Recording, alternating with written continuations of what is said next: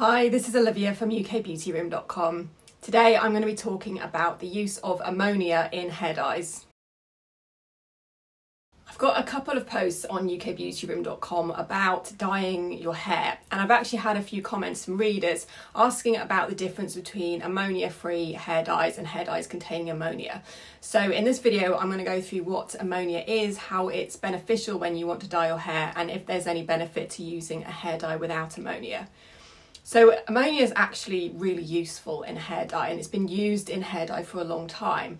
It's got a bit of a bad reputation for causing hair damage, but I'll go into some more details about how it could damage your hair and whether or not alternatives are better, but it doesn't necessarily have to damage your hair if you are not using hair dye frequently and you're using other products to help to counter that potential damage. So ammonia is an alkaline chemical with a very small molecule size. Our hair is naturally mildly acidic, so when you dye your hair you need to change the pH level, which will open up the hair cuticles and make the hair absorb the hair dye.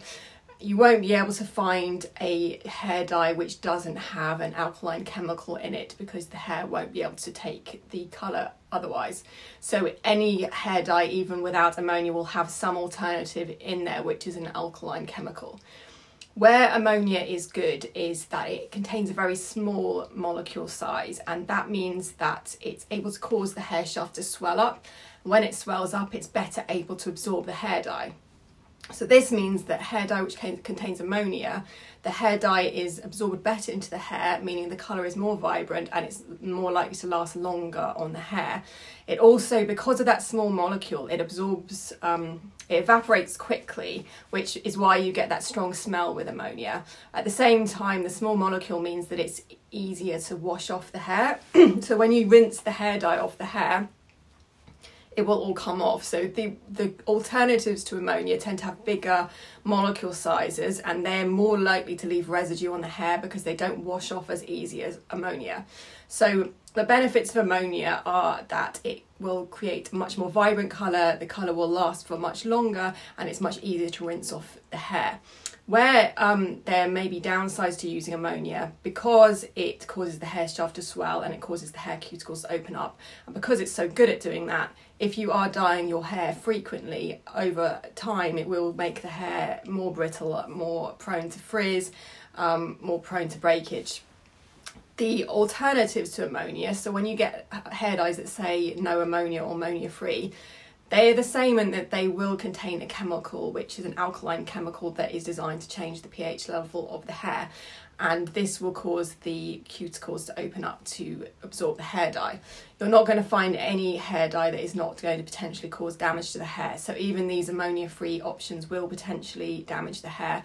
They won't cause the hair to swell the same way as ammonia, and they won't cause the hair cuticles to open in the same way as an ammonia, so they're more gentle and less likely to cause damage, but at the same time you won't get the same level of vibrancy as when you're using ammonia hair dye because it doesn't absorb the colour as well, and also the colour won't last on the hair as well.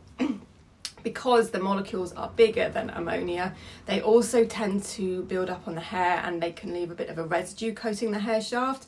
So even when you rinse your hair thoroughly after using an ammonia-free hair dye, there might still be some left on the hair because it won't rinse off as cleanly as ammonia because those molecules are much bigger. So whether or not you use ammonia-free hair dye or not will depend on how often you dye your hair. Some people, ammonia can cause skin sensitivity, and some people notice that their scalp is itchy after they use regular hair dye, so you may want to use ammonia free if you have particularly sensitive skin. If you dye your hair frequently, if you use ammonia free, it's less likely to become damaged quickly, whereas if you're using an ammonia hair dye with ammonia regularly, it will be damaged quicker than the ones without.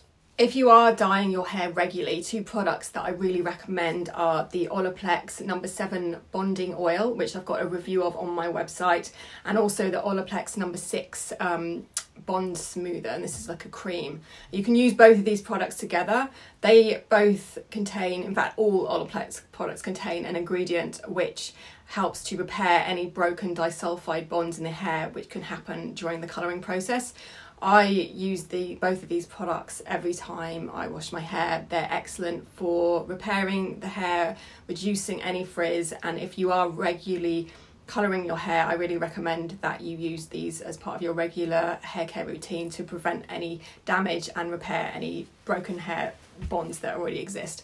I'm aware these products are quite expensive. I've also got a post on my website of cheaper alternatives to Olaplex, which also do a good job. I think there's one by OGX which is much less expensive, which could be a good alternative for you if you're looking for something which is a bit more affordable. But I'll put a link to both of those posts in the description below this video. If you use products like Olaplex with the hair dye and Olaplex afterwards to repair those broken bonds in the hair, you can use ammonia based hair dyes regularly and still not get too much hair damage. But I've used both of them. Both cases I found that my hair was left drier and more frizzy, and I don't think you'll get away from that. If you're going to dye your hair, there will be some damage.